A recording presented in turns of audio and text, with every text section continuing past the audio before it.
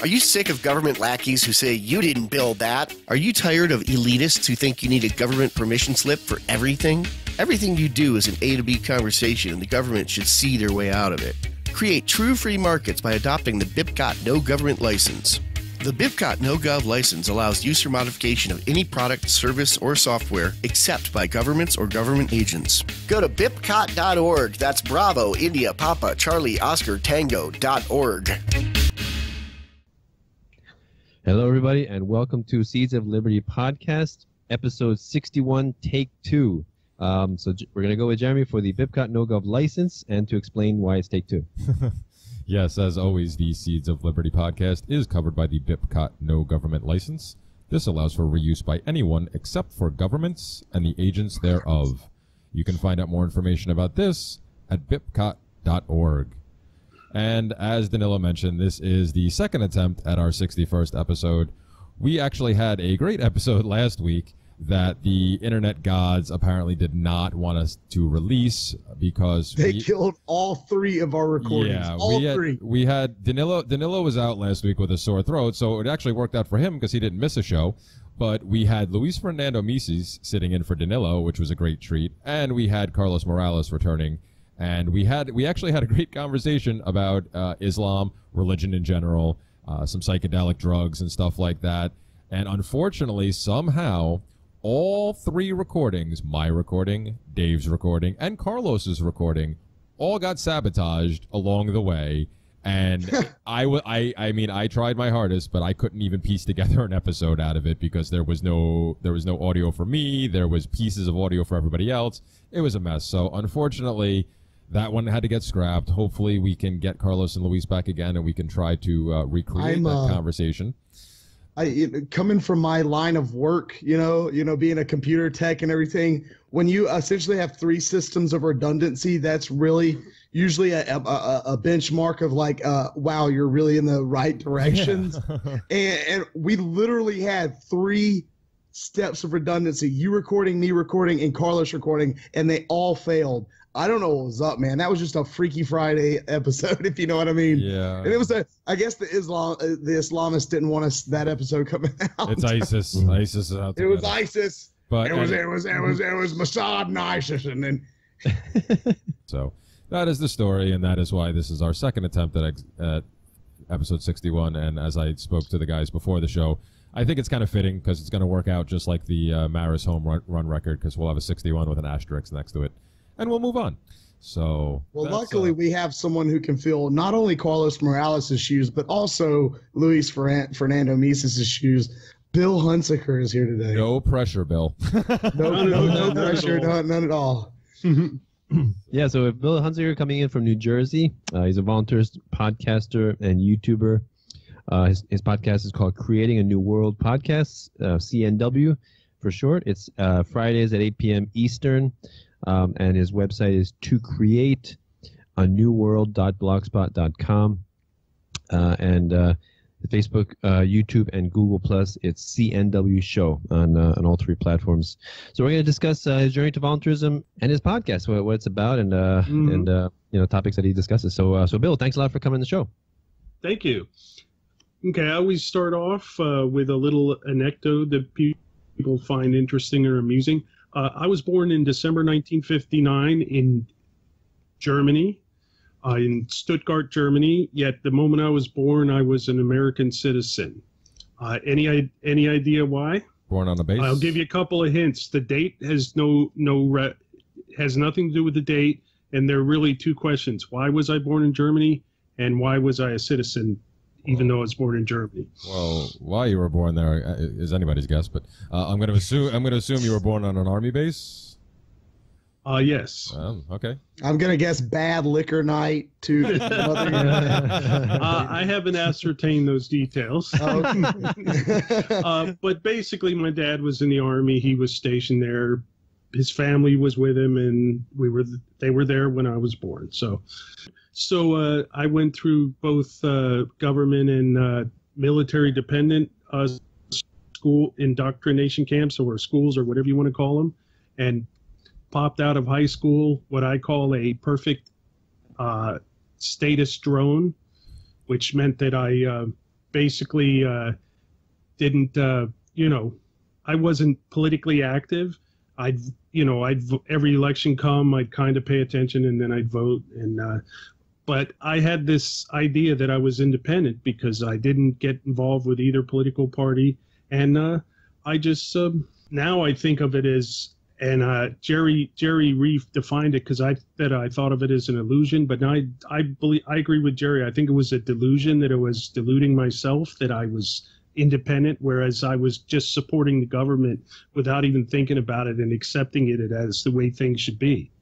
And this went on until 1997, and I purchased a book through the mail, which I'm going to show to you. This is called the NeoThink Discovery, which you may or may not have heard of.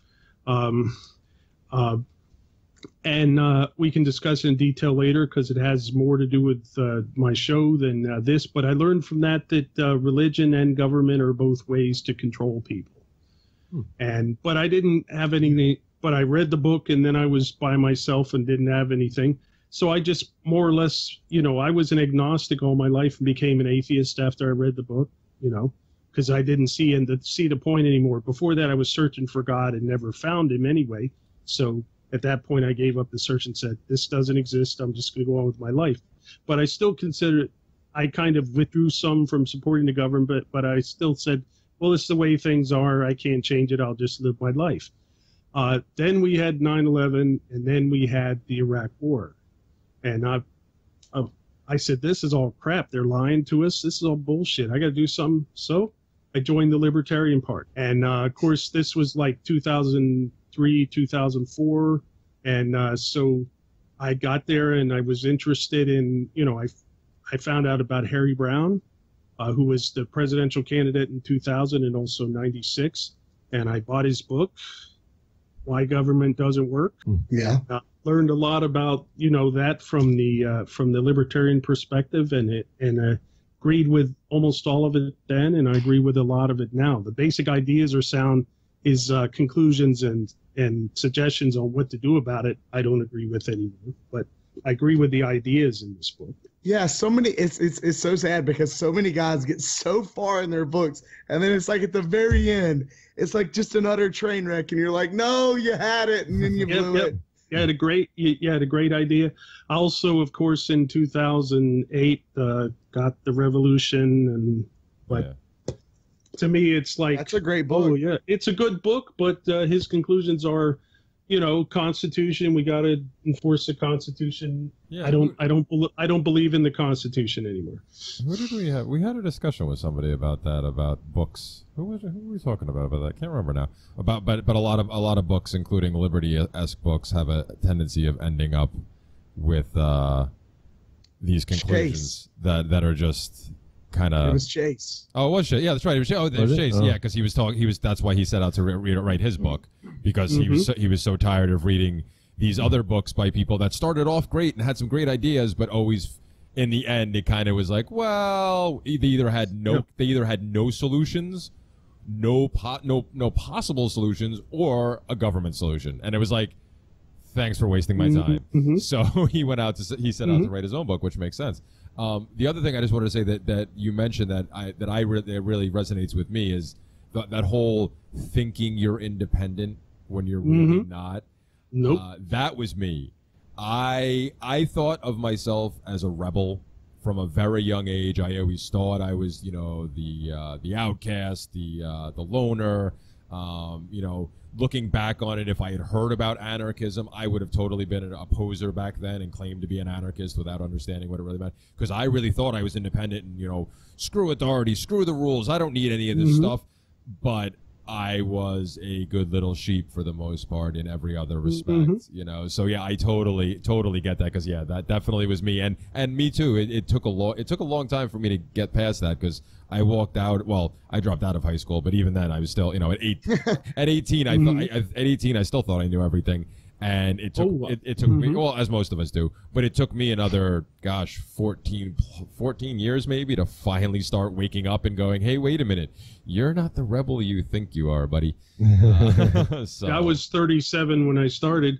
And I had the idea in my head that a lot of people still have that, all we have to do is elect the right people and this stuff will get fixed. And now I don't have that idea in my head. I have a certain specific idea that we'll talk about when I talk about the show. It's hard to have those ideas in your head once you realize government doesn't freaking exist. Or work, really. Well, it doesn't exist. Things that don't exist can't work. Can't work, yeah. So now I think of it as just a very bad idea that's been forced on us, and too many people have accepted. Well, yeah, I would agree with that, but I would have to disagree with Dave, because going a little inside baseball to your conversation with Jared the other night, rights can work, but they don't exist. So they don't, yeah. But they don't, but they can work. So I don't know. Say it, because it doesn't exist means it can't work. But no. But I think you when you say government doesn't exist, which we all agree with, and Bill says it doesn't work, I think you're actually talking on two separate lines there. It's not that you're disagreeing. It's saying, in principle, in theory, even in theory it doesn't work. Yeah, you're right. That's what I think. That's more. It doesn't. So we're all in agreement. Yay! Oh yeah. So except for Danilo, he's been awfully quiet. Oh yeah. No, I'm just thinking like I mean, I say that too. Government doesn't exist, but I feel like people can always counter with, well, business doesn't exist. What's freedom? Freedom is just a word. Rights are just words. Like what do you mean exist? Like tangible? You can touch? Can you touch a business? You can touch the building. You can touch the the IRS building. You can touch the White House. So what? So you gotta go further and say that's why I don't say I'm against government. That's why I don't say I'm against politicians or against laws. I'm against the initiation of force. I'm against authority. Authority is the lie, is the illusion, because we're superstition. What the essence of government is saying these people have an exemption to morality that everyone else has to be subject to, right? And has to obey. That's what we're saying, right? So, that's so to wrap up my journey, I became involved with the the Libertarian Party in New Jersey, and actually ran for the lower house of the state legislature in 2005. And I had no political experience at all. Went in there. I went to one event, League of Women Voters meet and greet the candidates, and actually met my what I now consider my overlords, but then just considered, I don't know why. I thought you were gonna say my wife for some reason. No, overlords, but I don't know now why. I can, I thought you were headed that way, but then I just considered them. Is there a difference, Danilo? Oh yeah. In some ways there isn't. I can sum up my platform very briefly. I wrote it down and just read it, and that was it. I said, I will not vote for anything that increases the size of the state government. I will vote for anything that reduces the size of the state government, and I will also not vote for anything that I have not been allowed to read and understand in advance. Unfortunately, I had a partner who was going around talking about police pensions and all that kind of stuff and pissing people off, but I don't care. But in the end, I got like 700 votes, and the winners got like 30,000 votes, and I said, why am I wasting my time doing this? So that was my one brief foray into politics, and got away with a bad taste in my mouth. So what made you go down the voluntarist avenue? Well, that I got another book in the mail. This is called NeoThink, which is basically a continuation of NeoThink. But basically, this is by, and these are pseudonyms. This is by author Frank R. Wallace, and this is by mostly by author Mark Hamilton, who is Frank R. Wallace's son. A lot of people have different definitions, but the difference between NeoThink and what is now called the NeoThink Society is that NeoThink, basically they identify what we call our masters. They call them neo-cheaters, which means they use illusions and everything to control people and force to control people. And their thing was, these people are evil, we have to destroy them. Whereas Mark Hamilton, his is, we have to learn to outcompete them. And that's what we're doing now. So this basically has a lot of information, tools on how to gain control of your life and basically start your own business, an honest business based on honesty and creating values and exchanging those values with other people, which are a lot of the concepts that as I'm beginning to understand, because I've been a really, well, let's put it this way. I've been a voluntarist since about 2007, 2008, when I started getting involved with the NeoThink Society and learning about these concepts, but I didn't know it until I started listening to Stefan Molyneux's podcast, and he defined these ideas for me. So then I understood that, yes, this is the same thing I'm talking about here. We use different terms. You know, you say non-aggression principle, I say no initiatory force, or the people in NeoThink Society, I'm beginning to now say non-aggression principle, but they say no initiatory force, and in fact they have a program which is kind of political, but it's an honest and open program that says we're going to get rid of most of the government, and then we're going to make it so no one can use initiatory force, at least as an idea, and then we're going to convert what's left of the government into a business that provides protection only and can be competed with and you pay for voluntarily. That's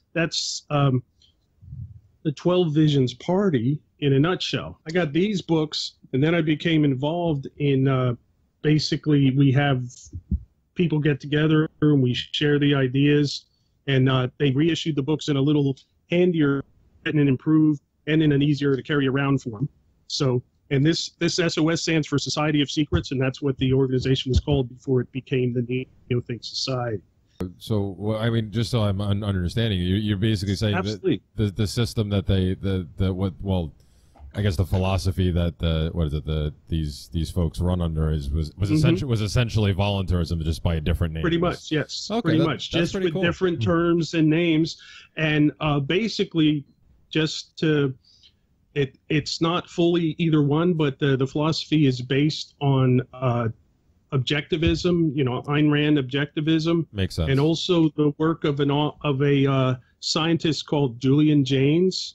And this is his book called The Origin of Consciousness and the Breakdown of the Bicameral Mind.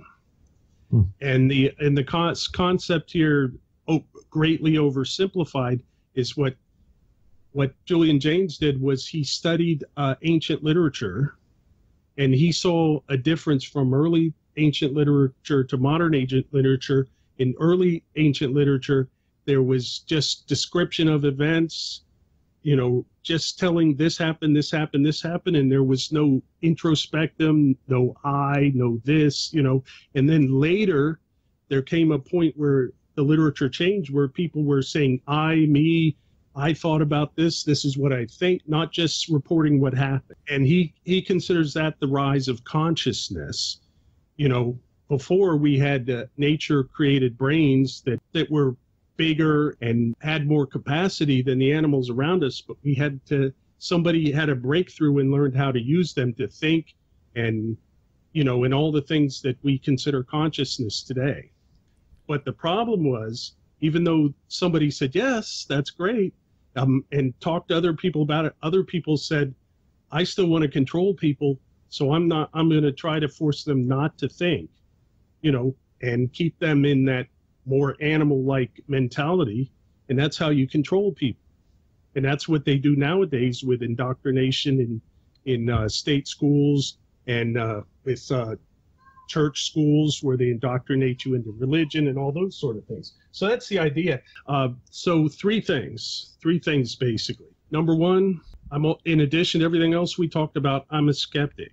For me personally, I don't believe anything. I know that's an agnostic. Yeah, but no, let me finish. Yeah. I know and understand things to a greater or lesser degree of certainty. So therefore, because I don't believe, new information can alter my understanding of something, and I'm not stuck and tied to what I see now. If I see new information that I find credible, then I can incorporate that into what I'm thinking and continue to grow and learn. The problem is people get emotionally tied to their ideas, and then they can't accept new information if it contradicts their ideas, if you understand what I'm saying.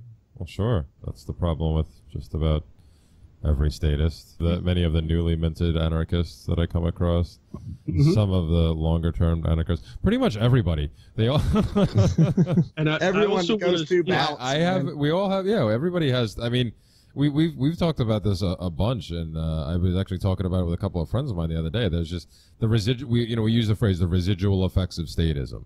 And it lingers with all of us to a certain extent. I mean, me too. There's certain things that we all. I mean, I won't speak for everybody, but I know I can speak for the other two here. I know all three of us have done it in conversations between ourselves, where you slip into these things and you don't even mean to. It's just you start saying we instead of the government. And, not country, even things that. like that. No, but I'm just talking about being wedded to certain ideas and being that emotional attachment. It still happens, and that's what it is. It's that residual effect because you're so used to essentially being programmed that getting away from that it's hard. It's a hard habit to break because you don't. Everyone these days is taught how to be programmed and not how to program themselves. Well, sure. And that's a big problem with society. Is most of the people just accept everything that comes out of everyone's mouth, and it's just everyone's like, when you share something or you say something or it might be a conspiracy or something leaning on the edge of a conspiracy,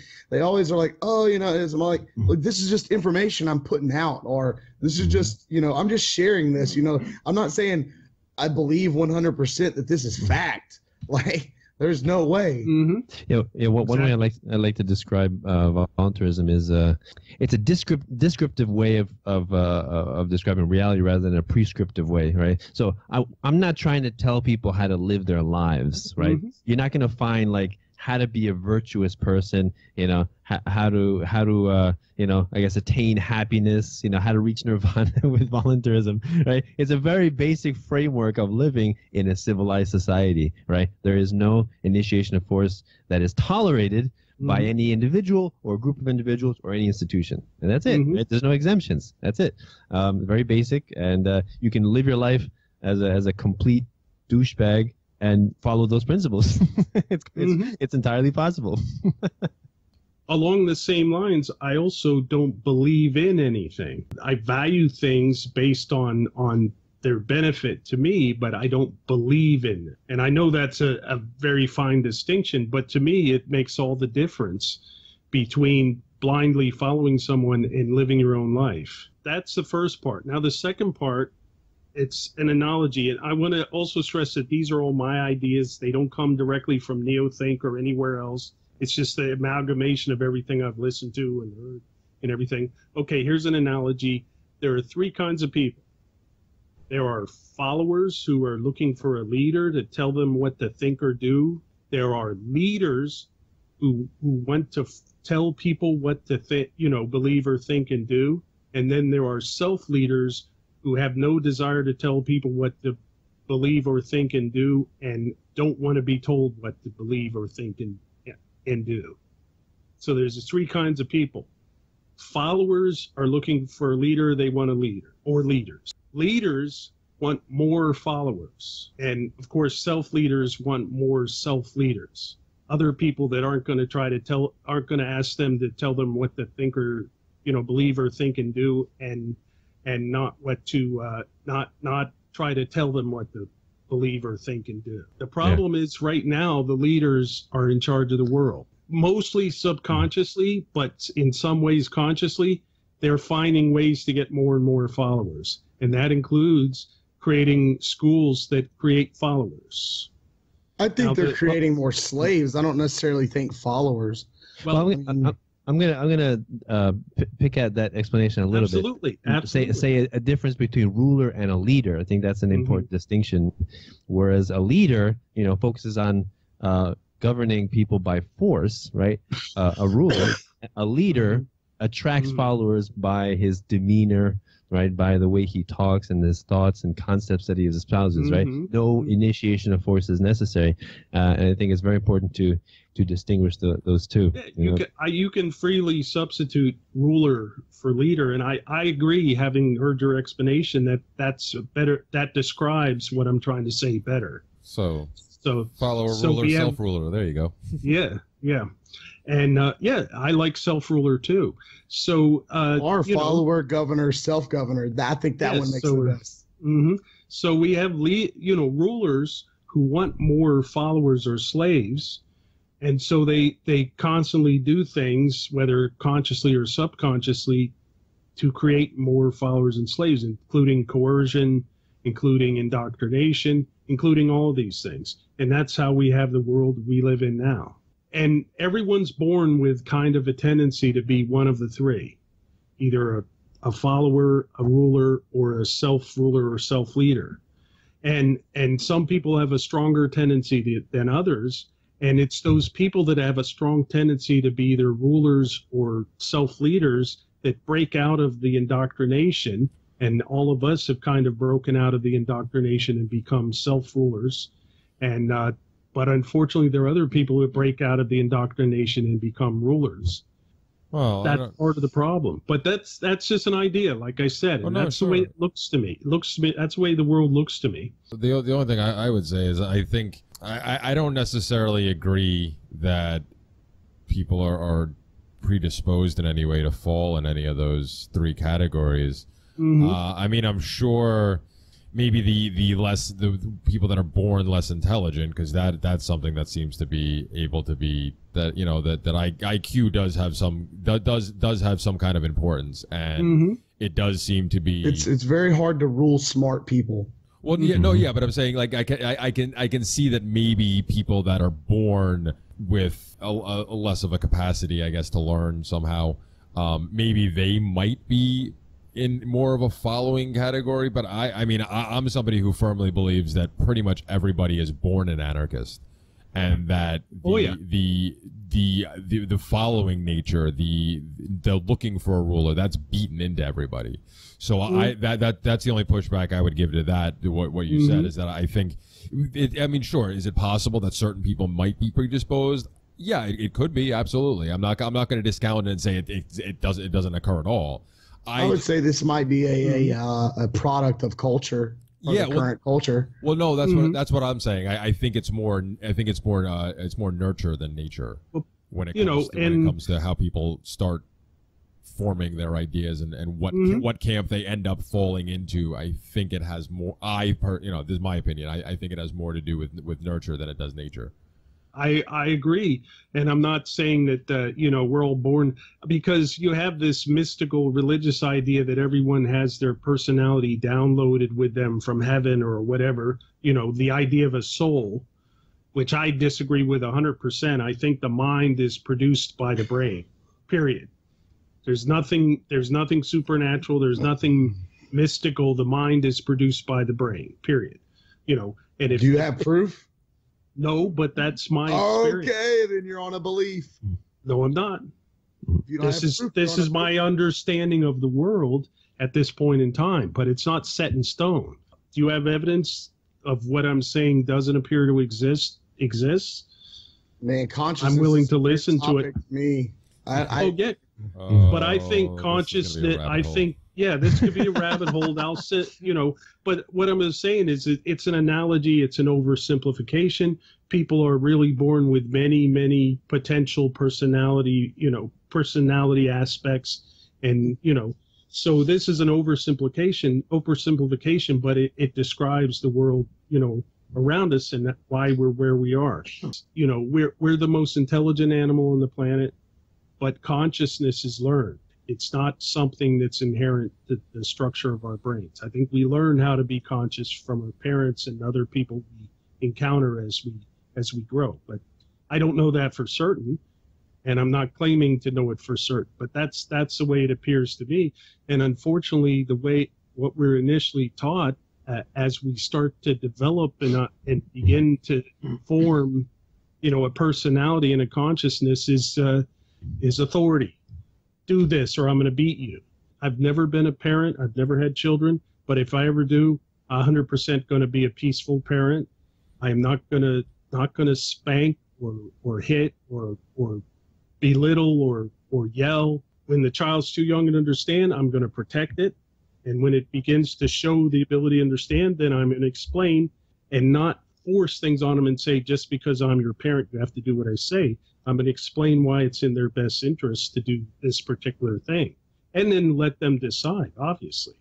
You got to make the person an autonomous, that's how you teach them to be a self-leader rather than a follower, in my analogy. Peaceful parenting, oh yeah, is one of the most difficult jobs, but one of the most vital jobs for... Well, absolutely, for the future. Yeah, for creating a more peaceful, gentle, compassionate generation of people. We can talk to status as much as we want, but it's really an uphill battle. Talking to people with already decades of programming that we have to unwind and disassemble. But when you raise children the correct way, you're already breaking the cycle of violence, right? And it's just it's a much quicker route. And so I commend any peaceful parenters or homeschoolers or unschoolers for doing that. So which is why I love to interview them. If you don't have any other comments or questions about that, we'll move on to the show, and then we can move on to whatever you want to do. Okay, my show is called the Creating a New World, and it's about a voluntarist world, but within the NeoThink Society, it's called the 12 Visions World, because Mark Hamilton wrote a book called Visions. Basically, he wrote it in the form of I imagined what this world would look like, and then described it in 12 perspectives and called them visions.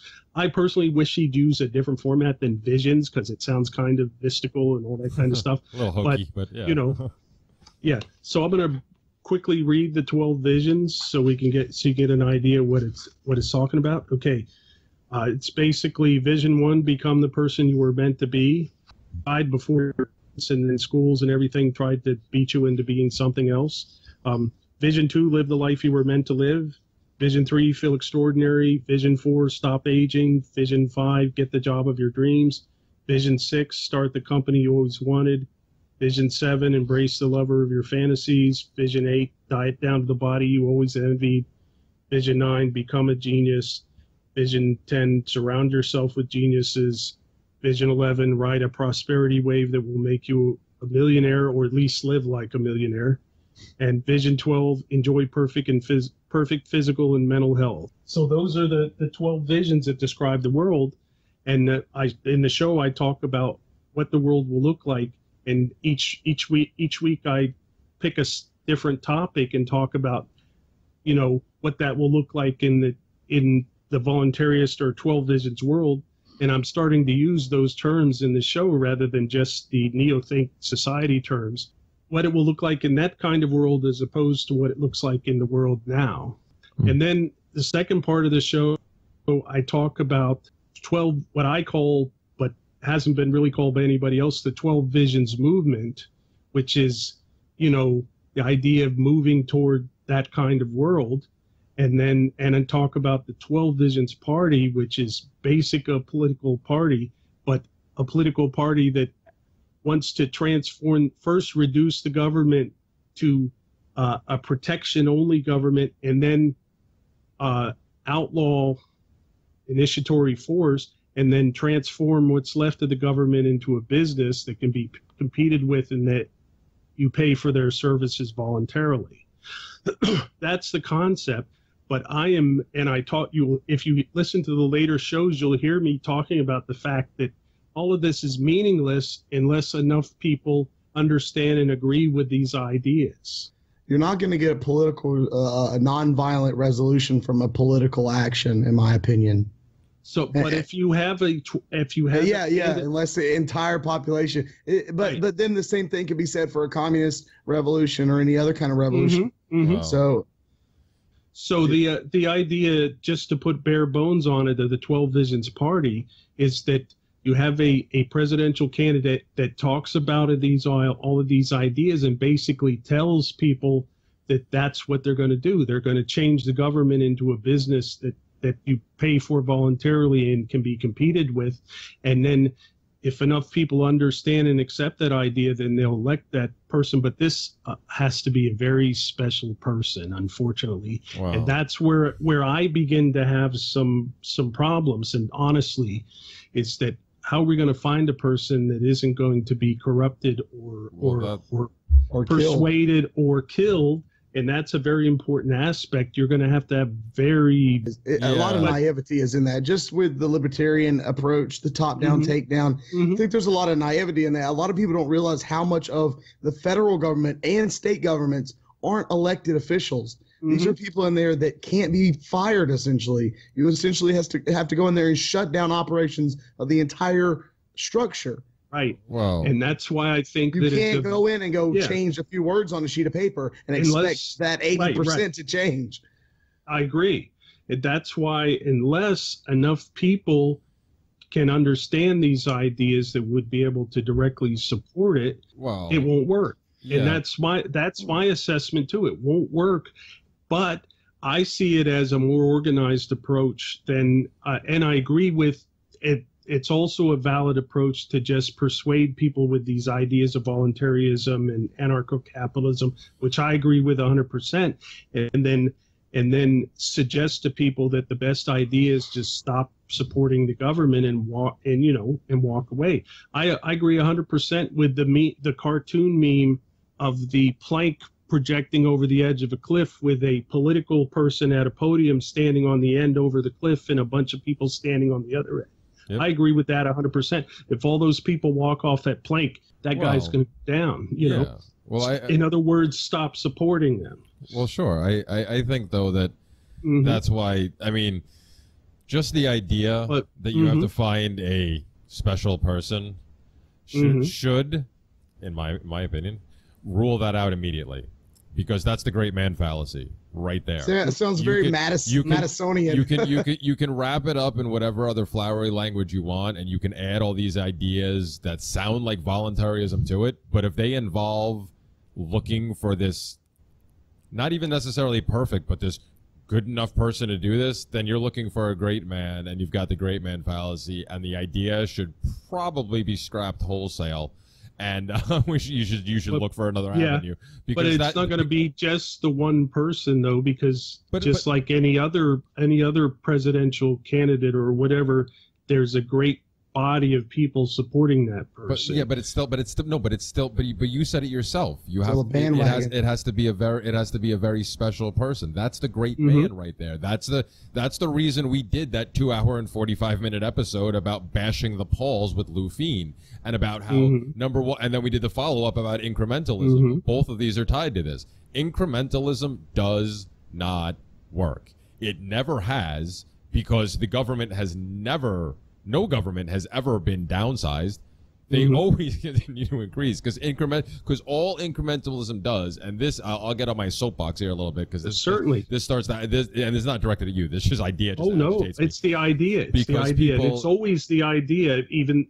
But people get in the way of that. Go ahead. Yeah, people, they attack. Somebody like me gets attacked for saying that incrementalism won't work, and say, well, you're the dreamer, you're the utopian, you're not taking the pragmatic approach. And I've said this before, and I'll say it again. That's absolute fucking bullshit. Because what the fuck is pragmatic about using the system to try and shrink it if your ultimate goal is to gain more people who understand the same thing as you do and would prefer to have no government? Because those people currently believe that a government is necessary. By using the incremental approach, even if it's with this blaring sign over your head saying, hey, this is our long-term goal, this is what we want to do down the road, all you do by using the incremental approaches is lend more legitimacy to the system, because when things do go right, those people you're trying to convince go, hey, look, the system worked though. Why do we need to change it? So it's not pragmatic to be. I'm so tired of people who think the incremental approach is pragmatic. It's fucking bullshit. It is not pragmatic. It is probably one of the least pragmatic things you could do. It's essentially what FDR did to the fucking Depression. It's fucking extending it for no goddamn reason other than the fact that you're a fucking potato. All right, it can be done a lot quicker. So Jeremy, let me ask you, which presidential nominee are you supporting for the 2016? I am not. I'm sorry, Adam. I love you, brother, but I am not fucking goddamn endorsing anybody, including John motherfucking McAfee. Jesus fucking Me Christ! neither. What the fuck is wrong with anarchists? Holy goddamn! Why did you have to say that? Now I'm even more pissed off. What the fuck is wrong with that guy? Jesus Christ! He goes off to live in a goddamn Earth ship. He becomes he becomes more of a fucking hippie, and now he's fucking endorsing people. Come on. Right. I have no words. That's another one of your boys, man, Dave. What the fuck is all these people you bring to me, man? Adam Kokesh, fucking Dave Champion. They're all fucking crazy. Yeah. I can't speak on behalf of either one of them. I'm kidding. I do love Adam. I like Adam too, and Adam called me the other day, and I just told him I can't be involved with anything political, man. I refuse to do it, and he said he understood. So was he looking for your support, or looking for looking for you to endorse him as well? Like, what was he? No, it was just he wanted me to help him do some coordinating in Alabama and stuff like that for events, and I just told him I'd be happy to help him for anything that wasn't political. So. Yeah. To me, the idea, I never heard the great man fallacy. Is that do you just make that up, Jeremy? Because I like it. I've never heard. And I hear it too, and it's the same thing. But I just wanted to say that what I'm talking about is not incrementalism, not at least from the viewpoint of, but not from the viewpoint of misnamed minarchist libertarians who say we want to get in office and we want to slowly reduce the government. This is basically reducing and eliminating the government within the two terms of one president, not over 10, 20, 30, 40, 50 years, but within 8 years. It's still incremental. Still, it's not going to work. Look, you have too many military officials and stuff at top that have like, multi-million-dollar pensions and deals and all this other stuff. And all these people, they depend on surviving off of this system of theft and robbery. And if a good guy gets in at the top, or what we would think is a good guy, and they try to do anything, even if the majority of the population wants this to happen, the money is behind this government, and you're never behind any government. And you're never going to beat them using their game. You can't beat the devil playing his game. You just can't. I remember reading when I was in high school. I read Plato's Republic, and he talked about his utopia, and he says the best king would be a philosopher king. Mm-hmm. Right, because the philosopher king, like kind of like the conductor of an orchestra, understands all of the instruments, right? A philosopher understands, like, most or every profession, and therefore he would be the best leader. But I think Larkin Rose's video, the "If You Were King" video, really successfully debunks that idea, in the sense that if a system, just like Dave says, is founded on theft and coercion, right, and threats of violence, that it doesn't matter who is at the helm. It doesn't matter who sits on the throne, right? Because the system, that's what it's based on. And there's a lot of people, just like you said, there's a lot of parasites sucking on that system, deriving their nourishment from it, and they're not going to be happy if you try to kick them off. So, and I assume if somebody does go up there and sincerely tries to do that, I would fear for their lives. So I strongly encourage anyone, for that reason, not to seek solutions in politics. So yeah, that would be a martyr. I hear where you're coming from for a lot of this stuff, and it does sound really cool, Bill. But as far as political, man, in my honest opinion, anyone that thinks that anything can be solved by politics, they just aren't looking at it right, because they're forgetting one huge, key, essential, big thing here. Government doesn't exist. So what they're talking about then is controlling this non-existent thing to then disseminate in the people who believe in this non-existent thing's mind that the thing that is controlling them, that is controlled by the good guys, doesn't exist. Because if you're a libertarian and you believe that nothing should be, or you understand that the non-aggression principle, you understand that government cannot be legitimate. in any way, form, shape, form, or fashion. Plain and simple. So you have this delusion in your head if you think that government exists or can be used or is a thing that is anything other than a mass delusion, in my opinion. So let me just ask one more thing. Going along with what Dave just said, that government doesn't exist. I like to use the idea that, you know, people say if there was a switch that you could flip, and then, you know, all the politicians would disappear, all the, you know, the police, the military, all the you know, the agencies of government would just disappear. Would you flip it, right?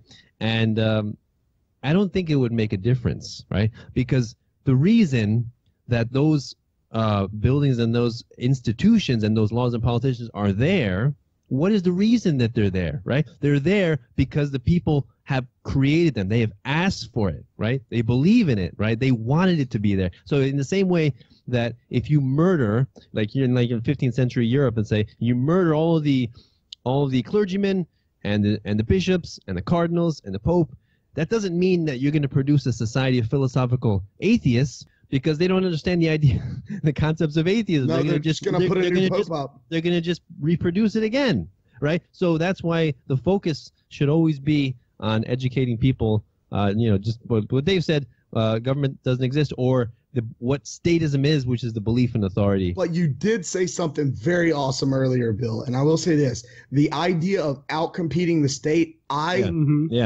fully, right. The more I look at things, the more I really examine things, the more I just look at the way society is going. Technology is making government obsolete. Think about going and getting your tags for your car or your driver's license versus creating a Facebook account and getting on there and contacting someone in Iran or North Korea or Russia or whatever else will get us tagged to. Maybe some NSA agents will start listening to this show. So, but you get the drift. It's so much more difficult. It's a drag, and people are they're so used to everything. Like if your phone lags for a half a day, you're like, I'm going to throw this piece of trash away. I don't understand why they don't transfer that to government. If I can't get my license just sent to the mail in 5 seconds, why should I even have to deal with this? Pretty soon that's how the kids these days are going to do it. And government's not going to be able to compete, and it's either going to fail or we're going to see mass tyranny across the world. But the way technology is going, I just don't see how mass tyranny can blindly fleece that many people. We already have. Yeah, we already have mass tyranny, Dave. We do, but yes, we do. But the people aren't awake to it yet. The people, the mass majority isn't awake to it yet. But that doesn't matter. That doesn't mean it's not there. For sure, I'm not. And that's part of the problem. And I really see the problem. And I hear of what all of you are saying. But part of the problem is, in order for us to outcompete what is really the structure there that has been created by individuals who are taking the easy way out and basically stealing value from everyone instead of creating value themselves, which is a great part of the NeoThink Society philosophy, is the idea of creating value and exchanging it for other value rather than stealing what other people have created and produced, which is what government does. Part of it is, I'm seeing what it is and I'm getting closer to accepting it, that what we really have is these mega corporations who are using the idea of government as a front. Government is also a corporation.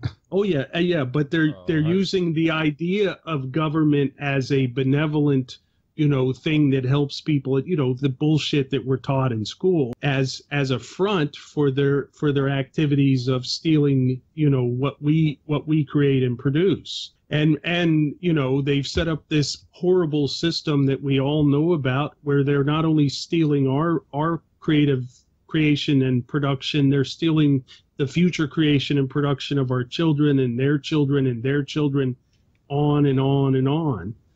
But the problem is, all of this, and I'm really going to start talking about this on my show, is that all of this talk about getting somebody into the federal government and having him change anything means nothing if we have nothing to compete with these huge corporations.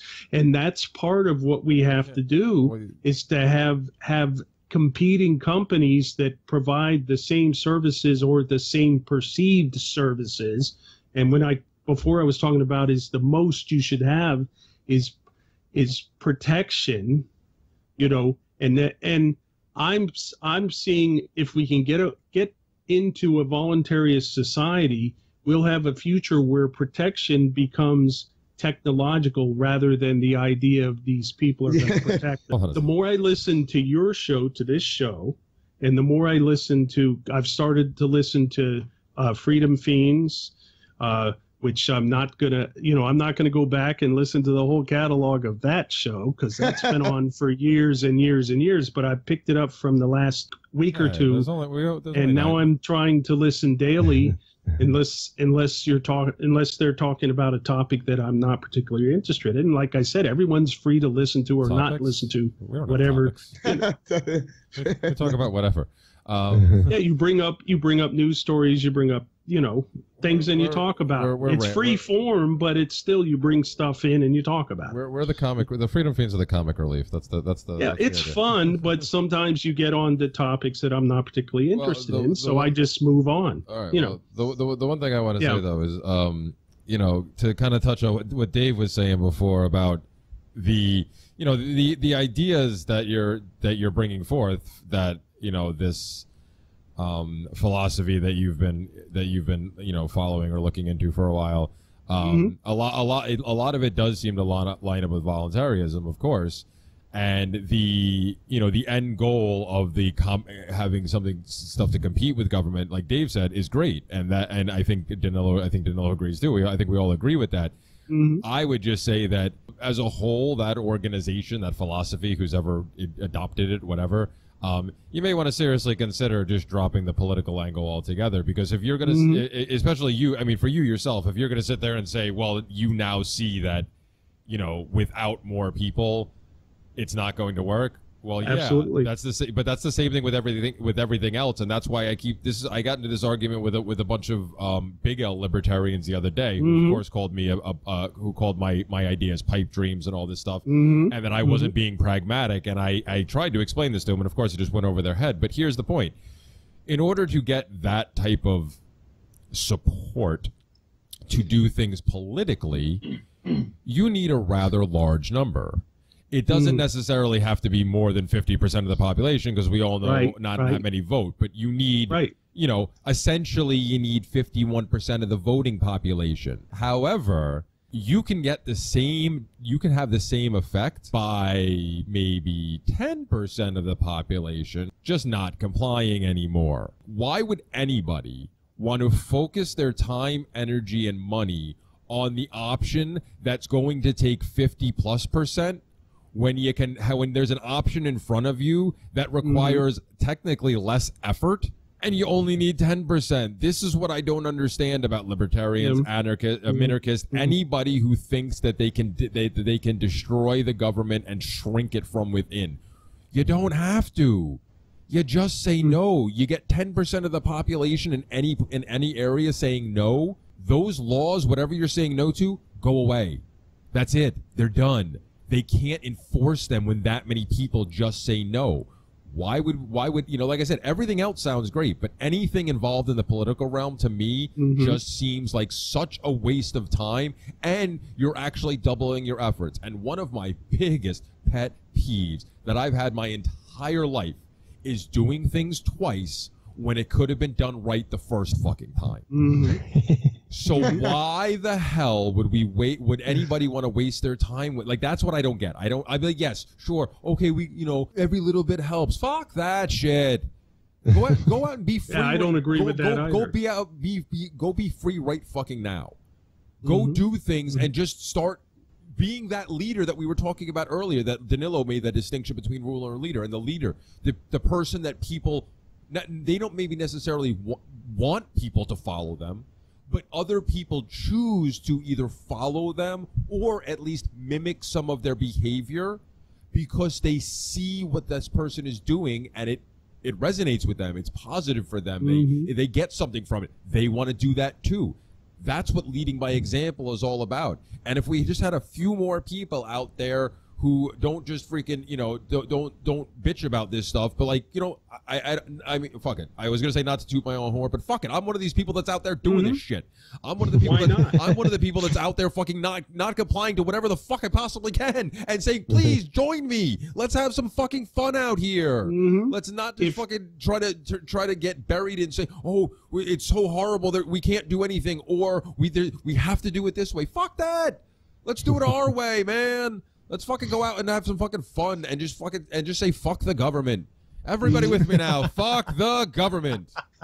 That ties in with just quickly. That ties in with the new children's story that I am working on. It's going to be called "Fuck the State." It's actually going to be a companion to "Go the Fuck to Sleep." But more on that later. Oh yeah, and I just want to say if you're not going to toot your horn, who is going to? Who's gonna toot your horn if you're not gonna toot it yourself? But to complete the thought before you went to that excellent rant and diversion, as I'm listening to this show and to The Downfall and to Freedom Fiends and listening to other podcasts such as Dangerous History, as I continue to listen to these, I am moving further and further away from these ideas, and my show is going to grow and develop in the same way, and it's going to end up being only talking about the benefits of voluntarism and not this one possible, but as I'm seeing it now, more and more unlikely way to get to the voluntarist society.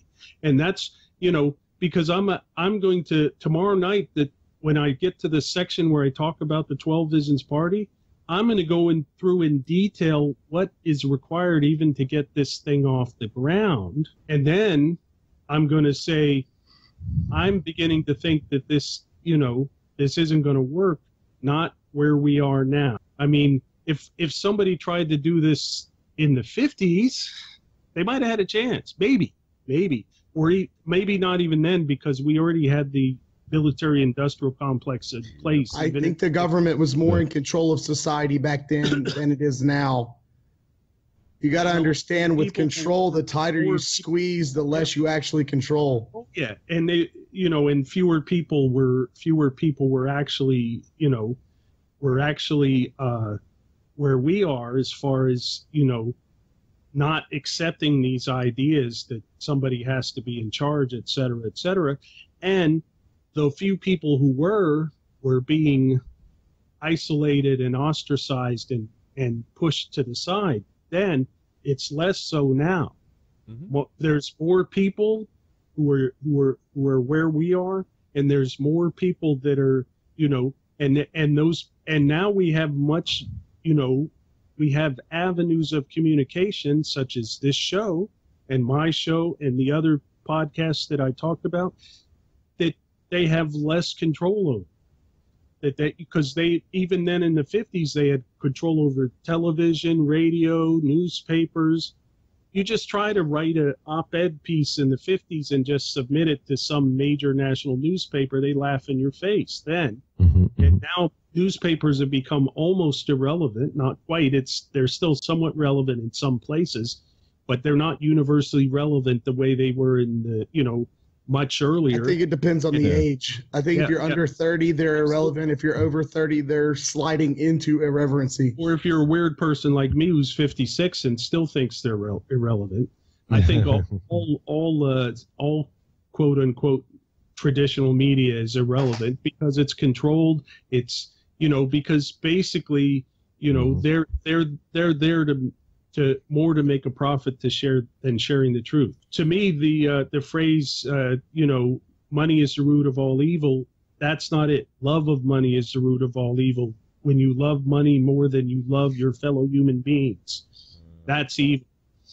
That's evil to me. Well, maybe. I mean, to me, money is a tool to live and survive and enjoy your life. Well, do you have any tools I can borrow to live and survive and enjoy my life? I'm having problems. Hey, Bill, can I read you? Bill, can I read your tool? Certainly. Can I read your tool shed? I don't have any tools in my tool shed. The tools come in and they go out. Yeah, I have that problem too. It's funny how that works, but they're gone by the time I earn them, because before I started, taking real responsibility for my life, I made a lot of financial mistakes, and now I'm paying. Only thing I can tell you is just take as much as you can and buy Bitcoin. And by that, I mean as much as you're comfortable with. So like even if it's $20 a month, trust me, it's gonna be worth it. Yeah, we may have to have a private conversation. I may have to get the Bitcoin education from any of you who would feel want to share it to me, because I don't even know where to start. Well, Dave can definitely help you with that. Yep. But, So I really appreciate you coming on. And I just want to wrap up with a little bit of a continuation of what Jeremy was saying, which is when I don't like to tell people I'm an anarchist, not really because the word anarchist has such a bad connotation, but because people all of a sudden their brains start going, the normal status questions, what about the roads? How do we feed the poor? How do we take care of the parks and forests? And how do we child labor and all this crap, And so then you got to go down these stupid rabbit holes of, concocting various hypothetical situations and how I would do it in my particular voluntary society. And it's just so stupid. It doesn't make sense to me. And so the idea is that, I'm not an anarchist because I like, or a voluntarist because I expect to see a voluntary society in my life, right? I'm a voluntarist because it's a moral and it's a just position, right? And I can live my life without, with the understanding that I am not supporting harming my neighbor, right? Or I'm not supporting theft of my neighbor or murder or occupation of people that, practice a different religion or look differently than me, right? Through the state, right? So that's the way. And when people ask me, how can I improve the world? The first thing I say is work on yourself, right? Improve yourself, become a respectable, kind, gentle, compassionate, loving human being, right? That's it. That's how you want to really want to improve the world. That's how you do it. Or as Jeffrey Tucker says, find something that you're good at and do it to the best of your ability. That's how you improve the world. Very simple, right? And even more, a little bit, we want to go a little bit further, have kids and raise them in a similar way, right? That's how you improve the world. You don't improve the world by appealing and legitimizing an institution that's based in theft and coercion, right? That's subvert goodness in the world. That's how you destroy productivity in the world. All right. So start basic, okay? Don't deal with things that you don't understand. All right. Yeah. Well, I would agree. And I agree too. Here. Well, yeah. So this was an interesting conversation, Bill. I'm glad we finally got to have you on, and we will definitely. I'm sure we'll definitely be in touch in the future, and we'll bring you back and shoot the breeze about something else sometime. But absolutely. And if you want to see my development as I continue to move in the direction I'm doing, just check out my show every once in a while, and you'll see, because that shows where I'm at. That show, that's me.